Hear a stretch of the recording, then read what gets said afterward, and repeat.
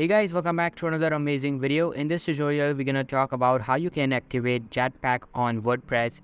But before we begin, make sure to hit that subscribe button down below. It really helps me out. Alright guys, so let's get started. First of all, open up your WordPress dashboard. Now, if your account is old, you will see a pop-up like Activate Jetpack.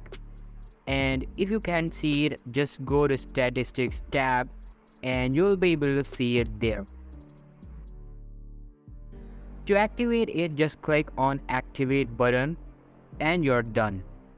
Now, one thing that I want to mention here is that if your account is new, the Jetpack plugin will already be installed on your account, so you won't have to specifically add it from anywhere. And that's all for today's video guys. If you found this video helpful, then make sure to give this a huge thumbs up, subscribe to our channel. Thanks for watching.